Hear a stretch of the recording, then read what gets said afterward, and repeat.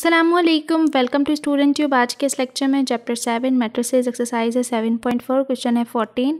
If a is equal to 5 3 2 1 and इसका जो part 2 है वो सॉल्व करते हैं। पार्ट 2 में है b is equal to 3a, then b determinant is equal to 9 determinant of a। तो पहले हमने b को इक्वल करना है 3a के, यानी कि पहले तो हमें b की वैल्यू निकालनी है क्योंकि हमें तो मैट्रिक्स a दिया हुआ है, b तो नहीं दिया हुआ।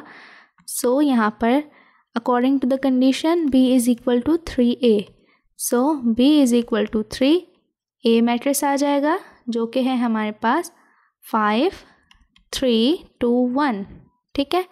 so 3 multiply by 5, 3 multiply by 2, 3 multiply by 3, 3 multiply by 1, so ये क्या हो गया, 3 5 ज़ा 15, 3 2 ज़ा 6, 3 3 ज़ा 9, 3 1 ज़ा 3, ठीक है।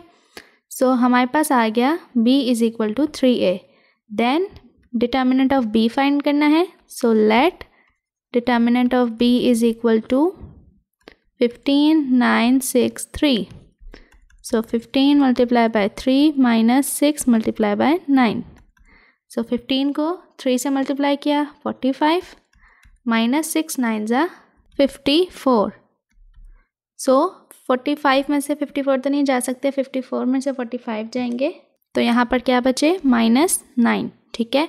सो डिटर्मिनेंट ऑफ b आया है -9। सो अब हम यहाँ पर डिटर्मिनेंट ऑफ a पहले फाइंड करेंगे। सो लेट यहाँ पर a मैट्रिक्स क्या है हमारे पास 5 3 2 1, सो 5 1 से -2 3 से, तो 5 1 ज़ा 5 माइनस 3 2 ज़ा 6, तो यहाँ पर आया -1।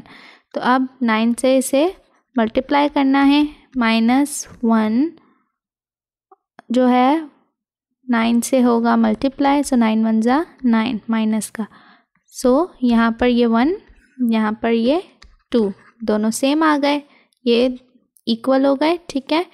सो बाय 1 and 2